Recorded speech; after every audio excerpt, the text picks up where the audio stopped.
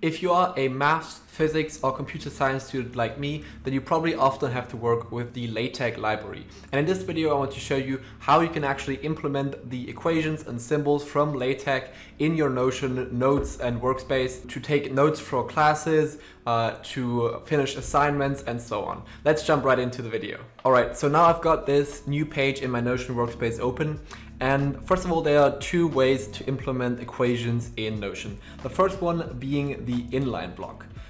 So if you just type in math, then you'll see this option for an inline equation. And then you have the option to actually add in your equation. For example, I could say a squared plus b squared equals c squared. Oops, like this. And this is a basic inline equation. Now you can also add in a equation block, a math block like this, and then it will actually fill up the whole space of the page. Now, if I just go back in here and I just copy paste that into here, you see it just takes up the whole page.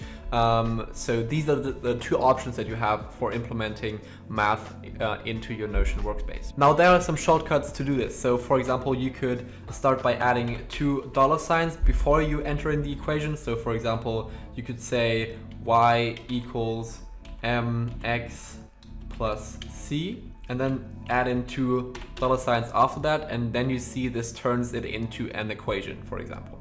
The other way is by pressing Ctrl-Shift-E directly, and this just instantly brings up the inline equation. And then you can again just enter the equation, click on done, and then the equation appears on your Notion page. The same actually works if you have already typed out the equation in a normal text format. Then you can just highlight the part of the page that you want to turn into an equation, and then again just click Ctrl-Shift-E, and then this turns the whole thing into an actual equation. Just click on done and you see it has turned into an equation. All right, so now let me show you some of the basic operators and symbols that you can use in Notion. This is all based on the LaTeX library, it's called the KaTex library. And I'll leave a link to this down in the description. This is pretty much just a collection of all of the things that you can use inside of these math equation blocks in Notion. I also prepared a little cheat sheet with some of the equations and operators and so on that are most important to me. So if you want to check that out, it's in Notion, so you can just duplicate it into your workspace. And the link to that will also be down in the description. Now, what I actually already did, as you saw earlier, is creating this type of superscript. So let's just create an inline block again.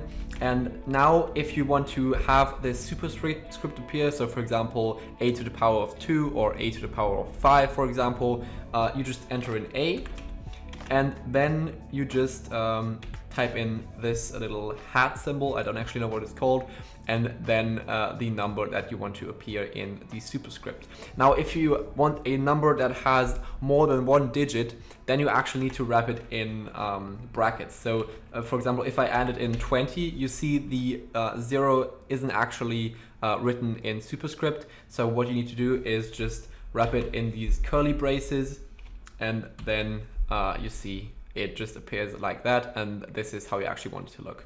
Now, the same also works for subscript, so this is pretty much just the other way around. Let's add another math block, and let's say a, and then you do this underscore, and then again you could say 2, and then this is how it looks in Notion. You could also add fractions, so you can do this using the \cfrac, and then in curly braces you first enter in the part that sits above and then what is below the line. So let's say we want to enter in 1/2, so we do it like this, 1, and then we enter in a 2 and click on done, and you see this is how it would look like in Notion. Next, we'll check out the square root. So we'll just add in another math block yet again, and then we just click do \square root. So this is the function for square root, and then we can enter in like 5, for example. So this will be the square root of 5. Now, if you want to have the cubic root, then we just type in the same exact thing. So \square root, And then in these edgy braces, I don't actually know what they're called, we'll just write in something like 3. And then we want the cubic root of, let's say, 8.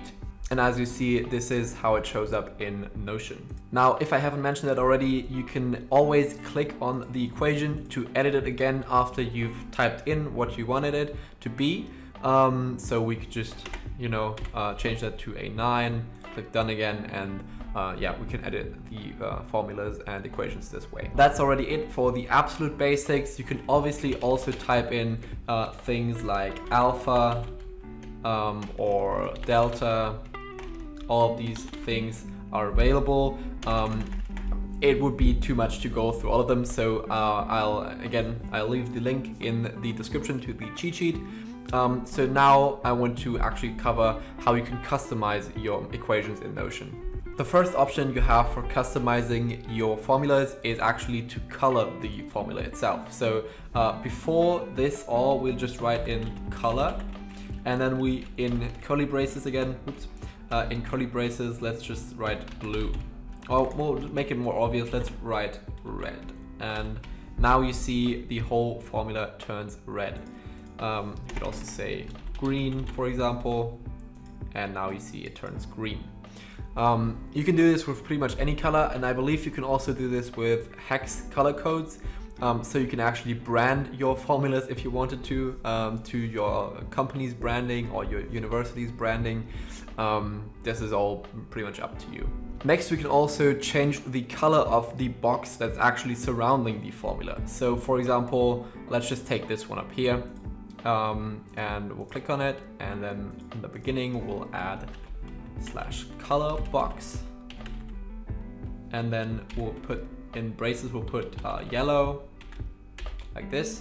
And now you see it only colors in the first letter, which is why we need to actually put that into curly braces as well. And then you see this whole formula is actually highlighted in yellow. Again, you can use all the colors that you want. You can use hex codes, you can use the normal color values like just red or green and so on. It's all up to you. Lastly, you can also change the size of your formulas and equations. You can do this by using the /large command in the beginning. There's many different cases of this command. You can use huge, you can use different versions of large, you can use small, so there's all these different sizes. I've included a short overview over some of the most important sizes in the cheat sheet as well in the description. So yeah, you can check that out there. First, we'll use the large version, so just large with a capital L, and then the rest is in lowercase, and then this gives you this size. Now I'll just copy paste this, and we'll try out the other sizes. So as I said, you can use different capitalization to actually change up the sizes of this large command. So if I put this L, if I actually add in the formula again, and I change this L to a lowercase l, you see it's actually smaller than the first one. And now if we, in the third version, if we actually put everything into uppercase, then we'll see how it gets even bigger than in the first one. Yeah, so you can use a large to create 3 different sizes. So yeah, just experiment with that. And if you want your formulas to stand out a bit more, you can use the different sizes and also the colorization to make them stand out. That's pretty much it for math equations in Notion. I just want to show you some of the resources that will help you out with more specific symbols that you want to use. So this is the website of the KaTex library, and this is what Notion actually has implemented into their system. So these are all these symbols that you can actually use within Notion.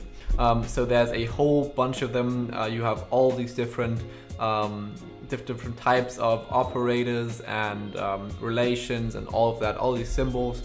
So check that out if you want an overview of all of these. Now I also created this cheat sheet, so if you actually want just a little bit of input on, some of the basics, I have them all summed up here. So yeah, if that's interesting to you, check that out. And lastly, one more resource I want to cover is actually called the Texify, and that's actually one of the most helpful resources I've come across so far.